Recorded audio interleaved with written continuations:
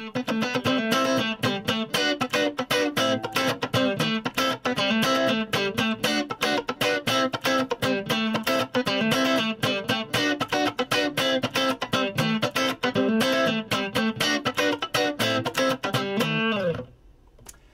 how you doing? Justin here. In this lesson today we're checking out Freak Out with the magnificent Nile Rodgers playing the guitar part there. Classic tune. The big deal here with this one is making sure that you kind of get the muted strumming thing going on. And but what I mean is this the strumming hand is kind of moving continuously. It's kind of doing like a thing. It's mainly on the thinnest 4 strings, so that's the first thing to be aware of. Make sure that the pick is mainly picking the thinnest 4 strings. Also, we're going to have our thumb kind of hanging around over the top, touching the thickest 2 strings. Now, some of you might find that a little bit difficult. It's okay. I had a real lot of difficulty getting the thumb over when I started kind of trying to do that technique. It just takes a little while for the hand to kind of figure out the way it's going to do that. So thumb reaching over just to really keep those 2, make sure they're quiet, but you shouldn't be hitting the thickest 2 strings, but that's the job of the thumb, is just to kind of double check there. Now, the fingers on the left hand are doing quite a lot of kind of work in this tune because they're keeping all of the strings muted all the time except for the ones that they're playing.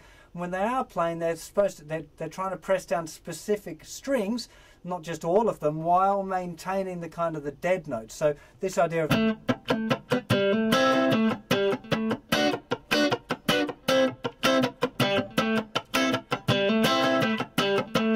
takes a little bit of practice to get used to this kind of continuous strumming and making sure that you're hitting the right notes at the right time and muting all of the others with the fretting hand. So let's go and have a look at a close-up of this hand and talk about what fingers are kind of muting what.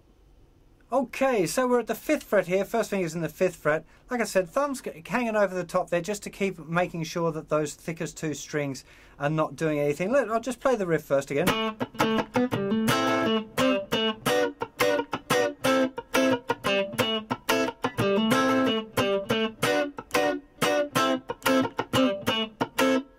Now what's really important is that it's not clicky every time. It's not.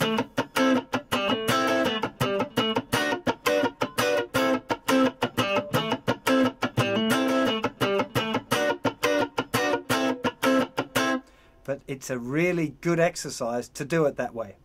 I want you to think that you're going to be strumming all 4 of the thinner strings every time a note's played and in between. So that'll really force you to make sure that you're getting your mutes good, right? So the kind of the riff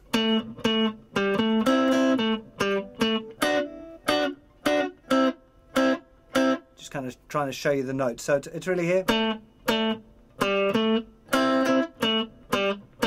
Just those, I'm using 2 fingers there just to make sure that you're clear that it's just the second, even though we're playing it just with the first finger, the thinner string is muted. That's kind of the kind of thing that's a little bit tricky in this tune, because the first finger, the tip of it should really be touching the 4th string and muting up there, holding down those 2 and lifting up enough to be muting the thinner string. So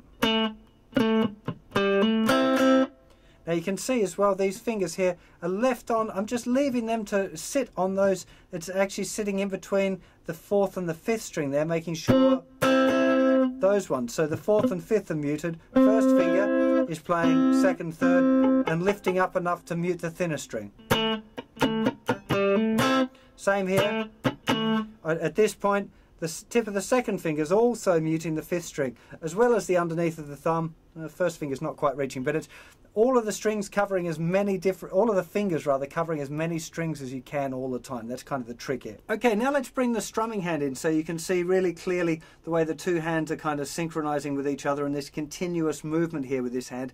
It's going to be a little bit weird because I'm trying to strum up the neck, which is not the normal place, so the notes might sound a bit weak, but hopefully you'll get the idea. So you've got this.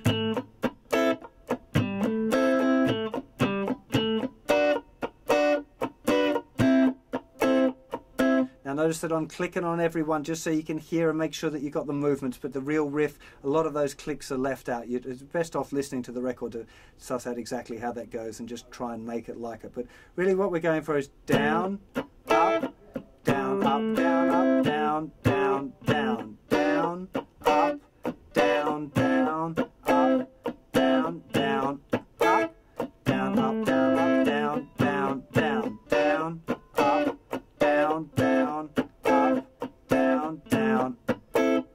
I'll try and count along with it. We're using the kind of your 1-eander, 2-eander slowly, just so you can write it down if you want. I think we're going here. 1 E and 2 E and 3 E and 4 E and 1 E and 2 E and 3 E and 4 E and 1 E and 2 E and 3 E and 4 E and 1 E and 2 E and 3 E and 4 E and give it a stop before I run out of breath. But you can get the idea that this hand, the strumming hand, has to move continuously. That's the deal.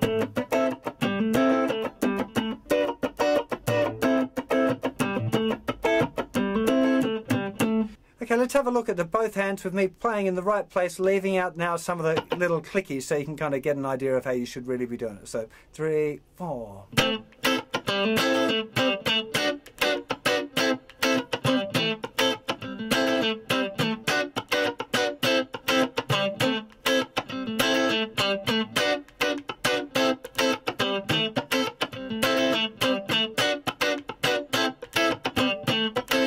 You can see that hand's kind of moving continuously. I'm kind of accenting, you notice the 1 a bit. So 1 E and 2 E and 3 E and 4 E and. So each time that kind of helps that kind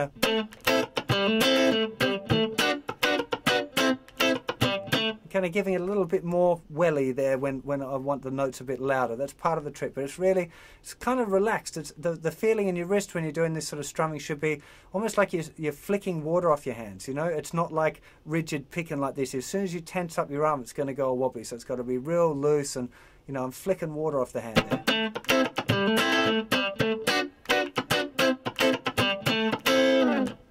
I hope you've enjoyed a look at Le Freak. Really, really good one if any of you guys are playing in bands and stuff, because that riff is kind of there for most of the song. So it's a really good one to kind of practice getting your muting in, practice locking in with the drummer and the bass player, and really making sure that you settle in with the groove well. A good one to think about, like how many of the little clicky things you get in. You know, when I first started playing funk guitar, I was putting that kind of clicky stuff in all the time, the chicka chicka chicka with the, you know, the muted thing, which kind of sounds cool, but it, you know, after a little while, you don't want it in there all the time. You want to be able to control it, to put it in when you want to and leave it out when you don't. So this is a really great song for practicing all of those things, as well as just being a really good, fun tune to play, you know, and pretty easy too. So hope you enjoyed that. I'll see you for another riff very soon. Take care of yourselves. Bye-bye.